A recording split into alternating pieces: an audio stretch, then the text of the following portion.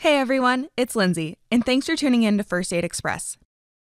Today, we are diving into the realm of epidemiology with the historic Bradford Hill Criteria that are the most cited and applied frameworks to suggest causal inferences. Now, what does this mean? We all know the historic correlation does not imply causation that is preached in pretty much all statistics classes. But what if certain associations do imply causation? Why do we care? Well, why do we champion any public health campaign? Does smoking really cause lung cancer? And what about UV light and radiation on skin cancer? The entire reason the Bradford Hill Criteria were made was to determine cause and effect relationships to effectively practice preventative occupational medicine. This is why we care. And this is why we still use these 9 criteria to guide investigations and help prevent disease in the future. And thanks to modern medicine bringing in greater understanding of genetics and molecular biology in response to carcinogens, toxins, and the like, we're even more capable of exploring these cause and effect relationships and understanding the complexity of disease due to exposure. Without further ado, let's dive in. Today, our singular aim covers the entire set of 9 Bradford Hill criteria. Rather than strictly memorizing this list, also found in your First Aid Public Health chapter, I will help you describe each criterion and apply them to a clinical scenario to really make these statistical measures stick. The first criterion we have today is strength. While association does not equal causation, the larger the association, the more likely the relationship is to be causal. Now, how do we apply this? Let's use the same example that Hill did. In the UK, Percival Pott examined the incidence of scrotal cancer in chimney sweeps, the very same ones that dance around the screen in Mary Poppins. He found a very strong strength of association between workplace exposure and disease. In chimney sweeps, the incidence of scrotal cancer was 200 times greater than in other jobs. Increased exposure to chimney soot was found to be the causal factor. Next, let's talk about consistency. This one's pretty easy. Results should be replicable, meaning studies in multiple locations, populations, and using different methods should come to the same causal conclusion between exposure and effect. Repetitive findings, when mass-produced, introduces statistically sound findings that strengthens validity. But see our other stats videos on that. Now clinically, what does this mean? Well, if you're a Star Wars fan like me, this means in the Clone Wars, no matter where the battle armor is made, no matter when, even if they're constructed differently, we see similar results. While they may not be the exact clones of each other, they're at least coming to the same conclusion. Medically, this means disease, let's say melanoma, is observed to be associated with UV exposure in observational, molecular, and in vitro studies across many different decades and countries. Moving on, let's talk about specificity. This criterion suggests the more specific the relationship, the more likely the exposure causes disease. In today's era, we usually attempt to pin down the dose of exposure to the chemical or biologic agent. Clinically, specificity can be applied to asbestos exposure to lung disease, such as asbestosis, mesothelioma, and other fibrotic pathologic processes. In modern medicine, we attempt to demonstrate a specific molecular mechanism between the agent and disease pathology. For more on asbestos and lung disease, be sure to check out our videos in the respiratory chapter featuring yours truly. Our next criterion is temporality, and this one is pretty non-negotiable, and the only criterion that must be met. Temporality simply states that the cause or exposure must precede its effect or onset of disease. Unfortunately, we all know about the effect of thalidomide on children of women who took the medicine when they were pregnant.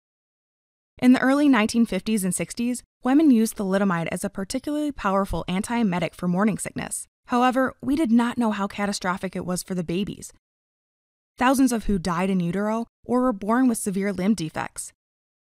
This can also be applied to mothers who use DES in utero, whose daughters have increased risk of breast cancer and vaginal clear cell adenocarcinoma.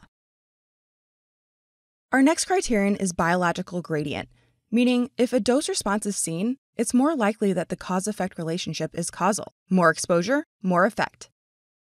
If you're thinking, Lindsay, this is incredibly simplistic and things are a lot more complex than that. Well, you'd be right. Even Hill recognized that a linear dose response rarely ever exists due to individual susceptibilities and environment. Let's apply that to liver toxicity and acute liver failure. Taking anywhere from 325 milligrams to 4,000 milligrams of acetaminophen, also known as paracetamol outside of the US, is generally safe for your body.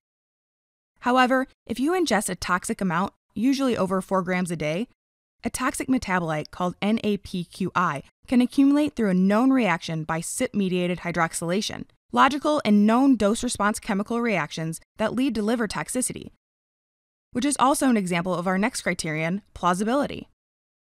The plausibility criterion requires a logical mechanism where cause and exposure can rationally lead to effect and disease. Historically, we can use the story of the radium girls as our clinical example for plausibility, which can be backed up by specific molecular mechanisms showing effects ranging at even low doses of exposures. In the case of radium, it decays, releasing radioactive alpha particles that induce double-stranded DNA breaks, targeting osteoblasts and bone marrow. These are also common mechanisms taken advantage for modern targeted chemoradiation cancers. But back to our girls. From 1917 to 1926, women were employed as painters for the Radium Corporation to paint luminescent radium-lit watch faces. Using brushes for that fine work required pinpoint bristles, which the women used their lips to spin. The motto was lip, dip, and paint, which inadvertently dosed them with radiation, leading to anemia, fractures, and jaw necrosis. To add insult to injury, the company marketed the paint as safe, so the girls also painted their nails, teeth, and skin with radium. Woof, not such a bright idea, hey? Now we have coherence, which in reality is pretty similar to plausibility. Basically, the cause and effect relationship should make sense. It shouldn't contradict known scientific knowledge or processes.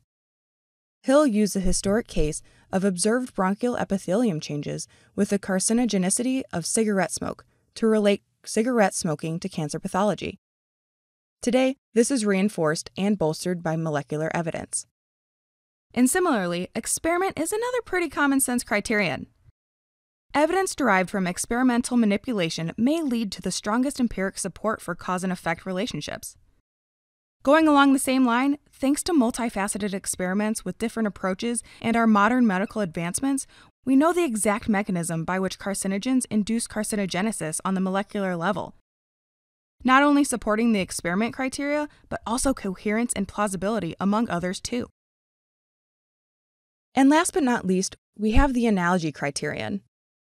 This criterion uses the basic understanding that if there is a strong established relationship for one cause and effect process, a similar cause can be expected to have a similar effect and can be inferred, even if there's weaker evidence for the relationship. Let's consider carbon nanotubes.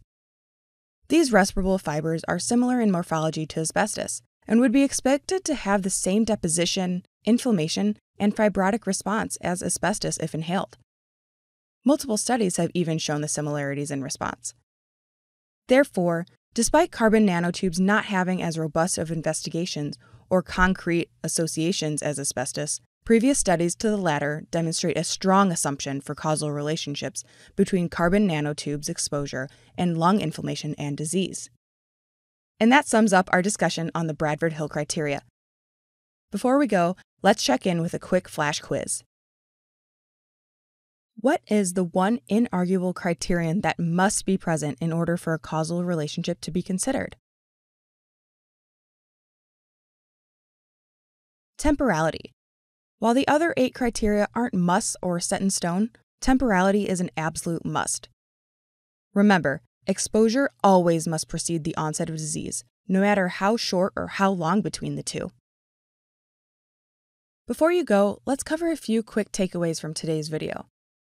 Remember that the Bradford Hill Criteria is used in epidemiology to support a cause and effect relationship. Historically and even today, they are used to guide occupational and public health measures to prevent disease. Of all of the criteria, temporality is the only criterion that absolutely must be present for the relationship to be considered. Cause before effect. The rest can be considered after. To refresh on the list of 9 criteria quickly, be sure to check out the table in First Aid's Public Health chapter. More than anything in statistics, I find it much easier to remember if you have a clinical scenario to put them into context. So if you ever find yourself feeling a little fuzzy about the details of plausibility, biological gradient, or analogy, come back for another quick review with me. Again, my name is Lindsay, and it's been a joy walking you through First Aid's public health chapter. If you thought this video was helpful, throw a thumbs up down below. I'll see you back here for more First Aid Express videos. Good luck and happy studying!